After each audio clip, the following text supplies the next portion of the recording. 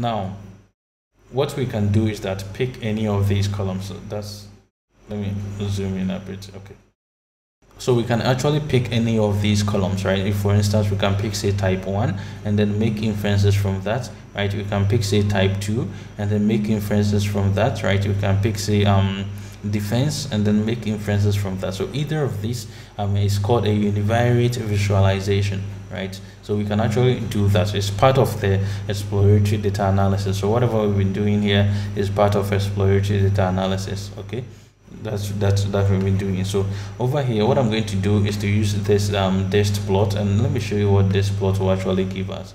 All right, let me show you what it's actually going to give us. So this plot will actually give you this, right? It will actually give you this this histogram and then this smooth line that you can see here, which is nothing but the kernel density estimate, right? So it's actually going to give you that one, which is very smooth here, which is actually going to help you to see the distribution of your data, right? It's actually going to help you to see the distribution of your data. Okay, later on I'll actually introduce you to this kernel density estimate. We'll talk about that. Okay, and I'll also give you some links that if you want to read more about this KDE, right, you can actually read about that. All right, so that's what this plot will actually help us to do, to be able to plot together at the same time using histogram and then also the kernel density estimate to see the distribution of a particular column, right? So in this case we are doing that for the defense column, right? We are doing that for the defense column. So we have SNS, which is the Seaborn, and I'm using the dist plot function. Then inside that I'm passing this our data one, which in our data one I'm going into the column of defense, right? And then I plot that. So only the column of defense is what I'm plotting over here. Okay, now let me show you this alongside, right? So the distribution of any data point can be interpreted using this, right? So if it is smooth like this with all the mean and the median and the mode just centered here, then you can call it as a normal distribution, right? Which is a symmetrical distribution, right? Some people also call it Gaussian, which is the same thing, right?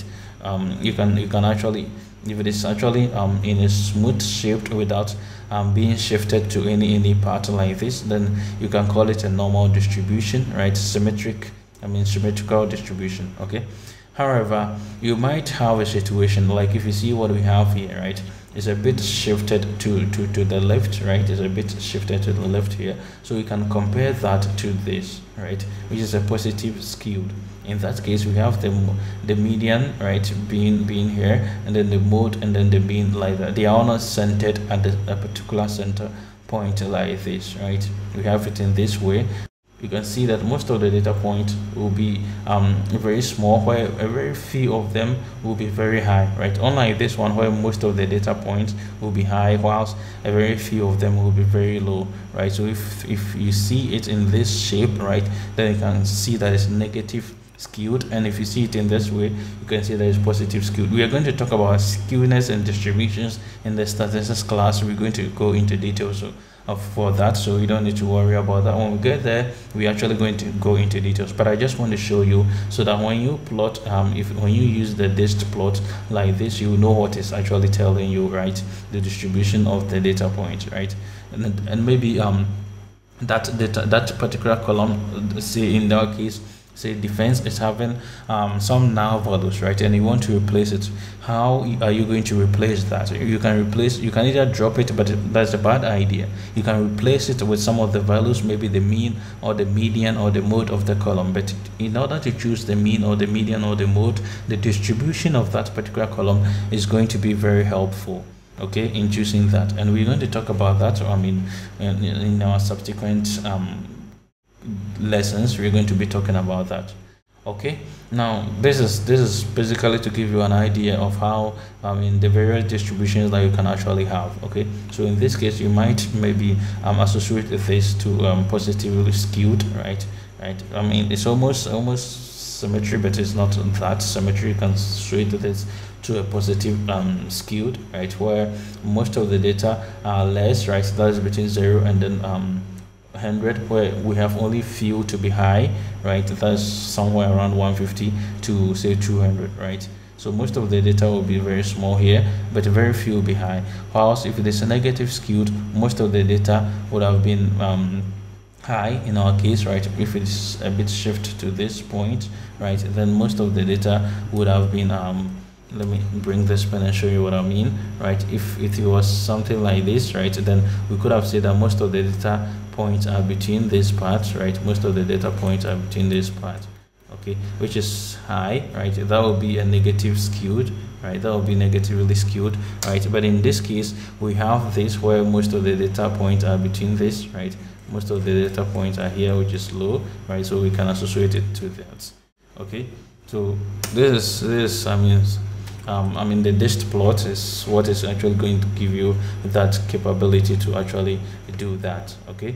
So you can see that it's still just a single line of code, but if this one was we're just using the Matplotlib, then it's going to be a lot of code to actually do, okay? Now we can also use a box plot to actually see the same thing, right? We can use the box plot to actually still see the same thing, right? In this case, we are still doing with for the defense column, okay? We are still doing it for the defense column, and it's just a single column that we are talking about, and it's still just a single line of code. You can see that, okay? Now you see how it is shifted here, how it's shifted to the left, right? So you can see that most of the data points, right, this is the minimum of the Heuristic, this is the maximum of the Heuristic, with some outliers in here, okay? So most of them are in between 0 and then 125, right? And with a little bit of them are lying outside here, okay? So now let's see, I've given you some links here that you want to read more about this KDE and other concepts you can actually use and then make good use of it, okay? Now over here I can actually specify this KDE. You know that when I plotted this, right, with this plot, I did not specify any KDE here, right? I did not specify anything here, right? I just did that. So by default it's actually going to give me this. It's going to give me this KDE. I can turn that one off, right? I can turn it off using KDE equals false, right? I can do that. So if I do that, you see that now I don't have that smooth curve over there, right? I can turn it off or I can turn it on, right? I can turn it off and on. All right, so all depending on the particular project that you are working on, and depending on your choice and what you want to get, what kind of information you want to gain, right, you can be using that, okay? Now let's see what we are doing here. We can actually plot only the KDE, right? We can only plot the KDE. So this smooth is the same. This smooth graph that we are seeing is the same smooth graph that you're seeing here, right? So in this case, we are not plotting the histogram. We are only plotting the smooth curve, which is the KDE, right? Just like over here, we took the KDE off and we plotted only the histogram. So over here too, we can actually take off the histogram and plot only the KDE, okay? So I'm using the KDE plot, right? I'm using the KDE plot here to actually do that, okay? Then I'm passing in the data. So the data is the same thing, which is the defense column, right? I'm using the plt.show to actually show my output, okay? Now let's see what we can actually do over here. Now you see that in this cases we have this as plain one here. We can actually shade in here, right? We can actually shade there.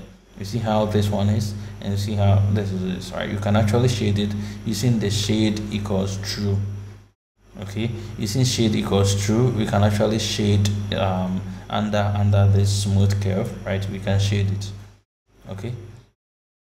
So all these are those parameters that you can be changing over and over again, right? They're all into your own hands, right? Depending on what you want to do, depending on what you want to achieve, you can actually be turning these things off and on. You can be changing them as per your own requirement and as per your own intuition that you're using to extract data, okay? Now I can also use what is called the joint plot to actually plot the data points side by side. So let's see how that actually works, right? So this is nothing but the original data set that we were having, okay? So that's what I'm actually seeing the head of it. So I'm going to do that, right? So in this case we're just using univariate, right? We just the one data point, one column, right? Then we visualize and make inferences out of it. Now I can do that for maybe 2 or 3, right? I can also do that. Okay, so if I use the joint plot, right, if I use the joint plot here, right, don't forget I'm still using the Seaborn, right? That's why I'm just doing this with only a single line of code, right? That's what I'm doing. So I pass in my data here, our data here, and our data we are selecting the defense, right? So the defense column is what we are going to actually visualize here, and then we are plotting that against the attack column, right? So we want to see the relationship that is between this attack and then the defense. Okay, so if we do that, right, we see that we have a positive correlation which is existing among between attack and then defense, although it's quite weak positive correlated, but you can still spot it over there, right? And if you see here, right, you see that we have the histogram for defense being plotted here. We have the histogram for attack being plotted here. Okay, that's why we refer to it as a joint plot, right? That's why we refer to this as a joint plot. So we help you to joint plot these two, right? So we have this correlation that is existing among attack and then defense, and also we have this alongside their histogram. Okay, so we can also do that. Now what we can actually do over here is to actually see this correlation, right? Now we say that the correlation among different this attack and then defense here is positive, right? Although it's a little bit weak, right? So that's what I'm trying to spot here. So defense and attack, right? So you can use defense and attack or defense and attack. Don't forget that they are all the same thing here, right? So it's positive 0.49, right? That's why you're seeing a positive correlation, but it's very, very low, right? Positive 0.49 is very, very low. So that's why you can actually see, if I should draw a line over here, right? If I should just try and then fit a regression line over here, right? If I should try and fit a regression line over here, you can see that some of the points will lie on top of the on the regression line. We can see some of them which are very far away from this regression line, right? We can still spot some of the data points which are very far away from this regression line. So although we have positive correlation, but they are still very okay. So let's actually move on and then use the joint plot, right? So we're going to use the joint plot, and in this case let me show you the output so that you can see what I want to show you over here. Okay, now what I want to do is that, remember that over here I used the joint plot, right? And I did not provide anything, right? After I used the joint plot, I did not provide anything here, right? Now I can specify, instead of this histogram, right, I can specify to have this, right, to have the KDE, right? So if I do that, right, I'm saying that the kind should be a KDE. That's why now you see a smooth graph here, right? You see a smooth graph here, and even in the middle you see a smooth graph. Instead of the scatter plot, I'm going to use this joint plot, right? I'm using the joint plot over here. So you can see that defense is having its distribution as this, which is positively skewed, right? Which is positively skewed, and then we have attack here, which is almost symmetric distribution, right? Almost symmetric distribution here. Okay, so we can actually specify the kind of joint plot that we want. Okay, we can also do that. Now if we do this, right, if we do this and then we see that the kind, now it's the same thing over here. I'm using the same thing, right, the same code, right? The only thing that I'm changing here is the kind, right? I'm saying that the kind should be reg. And now what does that mean? Let's see what we have, right? So the kind should be regression, right? Should be regression. So don't forget that when we earlier on use the LM plot, right? When we use the LM plot, let me go a little bit up, right? When we use the LM plot, this is what we have, right? This is what we have. So the same thing that we are going to actually show over here, that the kind should be a regression, right? So if I go a little bit down, okay, so that's what is actually being shown here, that the kind should be regression. So it's going to fit the same regression line for us, and this one is attack, and then defense, that the relationship among them. And then the defense, you can see that the defense distribution is actually shown up here, and then the attack distribution is shown here. Okay.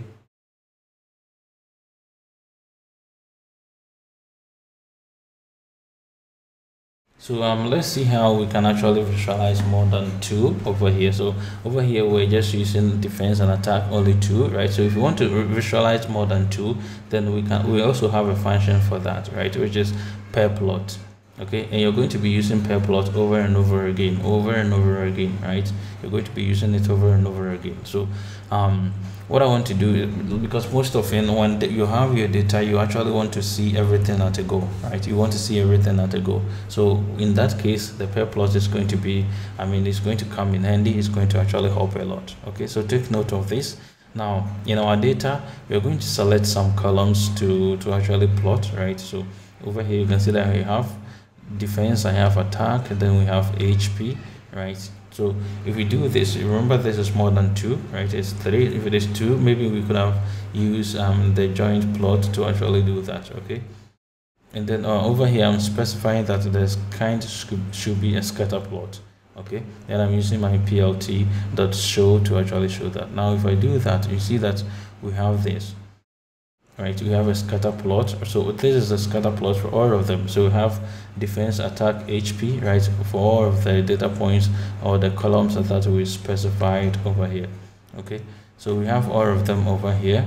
Now you can see the correlation that is existing among the various data points being displayed over here, right? And then the diagonals are having the histograms. Okay, you can change these diagonals as you want, right? You can change them as you wish. Okay, so over here, right, so let me show you this. Okay, now as I told you, this by default it's actually going to show you this, right, histogram as the diagonals. If you want to change these histograms at the diagonals, what you can add to the same code is this diag_kind, which is actually showing you KDE, right? Which in this case we are choosing KDE, right? By default it's actually going to be histogram. Okay, but in this case we are choosing KDE. Okay, that's why you have in the middle a smooth curve, right? Unlike this one that we have in this, that, and then that. But this one we have the smooth one, right? So we did that just using the diag_KDE. Okay, the rest are the data points that I've sent. We have seen over and over again. Okay, so now let's see how we can actually visualize categorical data sets or data points. Okay, so over here we have some legendary here as categorical, but I'm going to load a different data set that we can actually work on with that. Okay, so I'm going to load the automobile data sets. Okay, so if we see the head of it, right, you can see that we have symbolic normalized losses, make full type, right, and then aspiration. A lot of categorical columns that we have over here. Okay, so if we do this, right, for instance, if we take the number of doors, right, we have some cars that are having 2 doors, some cars that are having 4 doors. And so for instance, this is a categorical column, right? There are some cars that use gas, there are some that use diesel. Okay, there are some cars that use gas, there are some cars that use diesel. Okay, so this is also a categorical column, right, like other columns that we have in there. So what I'm going to do is to actually use this strip plot, right? Let me show you the output so you can actually see. Okay, I'm going to use the strip plot on a number of doors and then horsepower. Okay, so the number of doors, right, is either 2 or 4 doors. Okay, it's a categorical column. And then the horsepower, right, let me spot this horsepower. Okay, this one. Okay, this is the horsepower. So I'm going to actually see the horsepower being here for us, right? And then since our number of doors is categorical, you see that we have those that are having 2 doors and then the cars that are having 4 doors. So you can see that cars that are having 2 doors are actually having higher horsepower, right? They're having higher horsepower as against cars that are having 4 doors, right, which are having a bit lower horsepower, right? They're having a bit lower horsepower. as compared to cars that are having two doors, right, which are having higher horsepower. Okay, so this visualization of a categorical column can actually give you an idea of the distribution of the various categories that you have. Okay, so if for instance cars, right, cars with two doors were, say, in total, say 30,000, right, maybe our data set is too huge, it's very huge, right? So we have cars that are having two doors to be, say, 30,000, and then we have cars with four doors, right, to be, say 1,000, right, maybe 1,200, right? Then we can see that this is a data imbalance, right? And if you visualize this, you would have been seeing, although this one is going, but you would have been seeing this one as high as you compare to this, right? Right, and you have to actually deal with this situation, because if you build algorithm on this, then your algorithm will end up predicting only this, right, and ignoring that. Okay, so we need to actually deal with that, so we're going to learn how to do that. So we don't need to actually worry about that right now. We're going to be learning how to do that in our subsequent videos. Okay, what I want to show you over here is that it's possible to also plot the categorical variables and then visualize them and have an idea of what you actually dealing with in your data set. Okay, now we can also do the same thing for a number of those, and then horsepower. Okay, over here I'm using box plot. Okay, so we can do the same thing, right? Over here I use stripped plot, but I'm now going to use box plot, right? And I'm using this from the Seaborn library, right, which is containing this box plot. And then inside the box plot, I'm specifying the two columns that I want, right, which is number of doors and then horsepower, right? So if I do that, right, if I do that, I see the box plot that we have, right? So this one is actually the same thing as we have over here, right, as we have over there. Now you can see the minimum and then the maximum of cars with two doors being higher, and then the cars with four doors being lower.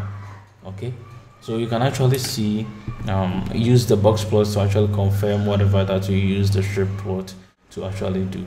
Okay, now we can also do a bar plot, right? You can also do what is called the bar plot. Okay, so I did it with box plot, I did it with strip plot. Now we can also do what is called the bar plot. Okay, we can also do the bar plot, which is this, right? So cars with two doors, right, cars with two doors are higher, and then as compared to cars with four doors. Okay, now what if we want to actually do this, right? What if we want to actually do this on the columns that are having only characters and not numbers? So if you see this one, right, if you see this one, right, if you see the one that we are plotting over here, which is fuel type, right, if you see the fuel type,